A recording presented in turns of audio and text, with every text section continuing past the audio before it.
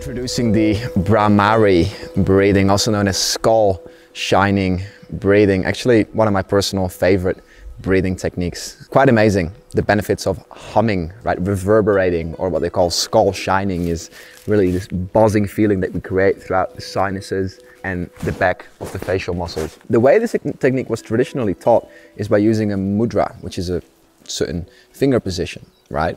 And the mudra was almost like so. The downward fingers would ensure that the mouth would remain closed. So they would sit at the bottom of the mouth, and the ring finger would sit at the top of the lips, whereas the middle finger would go on the bridge of the nose, and the index finger would close and seal the eyes, and just apply a gentle, light pressure there that remains stable throughout. Then with the thumbs, we close off the ears, and the position is complete. However, if that feels unnatural, it can also be done with the index fingers on the ears and the thumbs on the eyes, or the other way around with the index fingers on the eyes and the thumbs on the ears. Now we'll take about 8 breaths or so together, and this already will have quite a calming effect. We're extending the exhalation for as long as we can maintain without interrupting the flow. As soon as the flow starts to break up, that's okay. Take a nice deep slow breath in through the nose and take another long exhale with a steady flow. And what we do the moment we start exhaling, we create a gentle hum. It's an inwards humming sound. It's a and what you will find very quickly is not only is all your attention forced inwards because of the sensory deprivation that occurs, but the humming also reverberates. And of course, this is increasing the carbon dioxide in your system, which has a calming effect on the nerves. This is releasing 16 more times of nitric oxide than when we naturally do, which is opening up the airways. It is clearing out the sinuses. It is helping blood even flow into different parts of our brains, which is just fantastic. And the natural shutting off of the senses will also have a strong calming effect. We actually use the technique in freediving before we go into the water to make sure that we are as relaxed as we possibly can. So let's give it a try. Choose any of the hand positions that you feel comfortable with. And then we'll just take 8 breaths together. So once you settle in, you press a gentle pressure on the ears and the eyes. You take a full breath in through the nose. And on the breath out, you hum. It's not about how long you can hum, it's just about can you maintain a steady flow and let each one build a little bit longer as you calm down and get that nerve response. So another breath in and a steady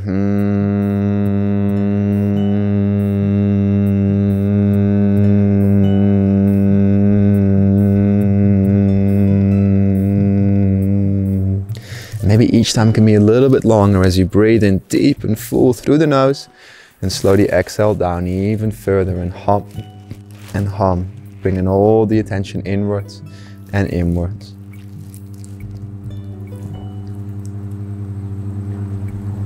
And that's right, another big deep breath in.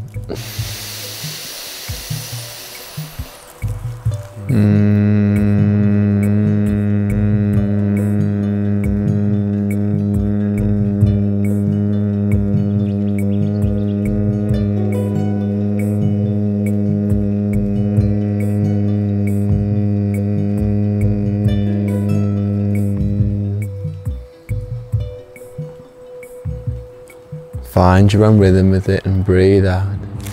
And exhale, exhale, exhale. Soft, steady, consistent.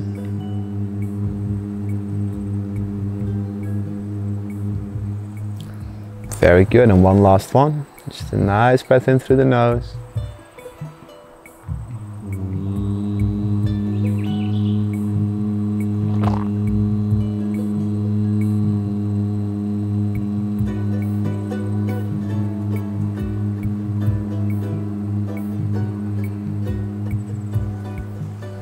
When you're ready, you can gently release the pressure.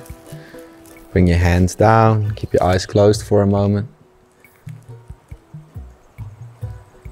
Just feel that relaxation wash over you.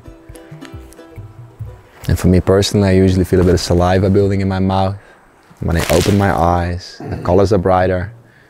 Sensation is back into my body and my awareness has grown.